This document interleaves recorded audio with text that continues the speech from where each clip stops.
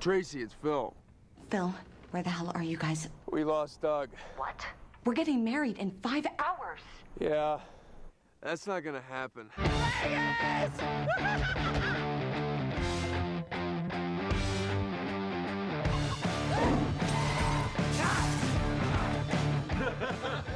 Where is Doug? The Hangover, you think is going to be this big comedy about the night out in Vegas and all the things that are going to go down. To a night the four of us will never forget. And then completely stops and swings it the other way.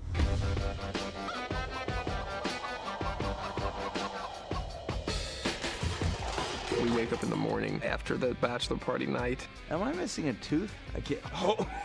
I look like a nerdy hillbilly.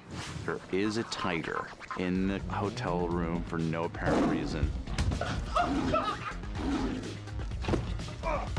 There's a baby that's just sitting there. Check its collar or something. We have chickens running around.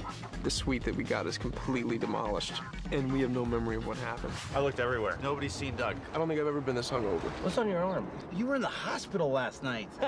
And they have to kind of piece together what happened the night before because they're missing the groom. I think it was just you guys and one other guy. Was he okay? He was fine, just whacked out of his mind. Oh, we were messed up. He's misplaced, and the movie is to try to find Doug. There's Chinese gangs. Do you give us our 80 grand back? Not my problem. There's Mike Tyson. Mike Tyson?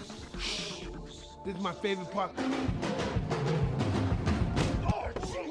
He still got it. You turn the page and there's something else that's going on, and then it kind of all is pieced together in this, trying to figure out what happened. Every big action or crazy, ridiculous scene that we shoot is directly moving the story forward. In the face! It just was like a non-stop roller coaster of hilarity. I lost a tooth. I married a whore. What is going on? I mean, we stayed at Caesar's Palace because we shot the first month in Vegas. That helped a lot. It sort of got Vegas in our blood. The kind of comedies that I do and the kind of comedies that I respond to take place in the real world. So let's really shoot in the lobby of Caesar's Palace. Let's really walk down the hallway or be in the elevators that are really at Caesar's. And that adds something to the audience's experience of seeing the movie. It was important to Todd to make sure that we sold the movie as being real. And that kind of adds to it, instead of it being too theatrical or over the top kind of a thing. This isn't the real Caesar's Palace, is it? What do you mean? Did Caesar live here? No. I didn't think so. When we walked into the lobby, Todd just looked at it and said, wow, wouldn't it be great if we could shoot here? This is perfect for us. And so we approached Caesars, and they totally got it. They understood 100% that this is the go-to destination that these guys want to go to have a great night in Vegas. Is it awesome? It's pretty awesome. Then once they said yes, they put the entire Caesars group on our side. Whatever we wanted, we could have. Thank you, guys. Or should I say, thank you, Stu. You're welcome. It's only because I love you. Their chemistry is real, and they were having fun. You know, they were making each other laugh. Look, it's insane. It's awesome. It's hysterical. It never stops.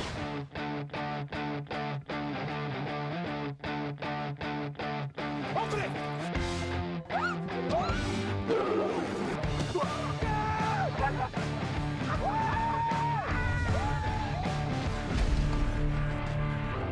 Some guys just can't handle Vegas.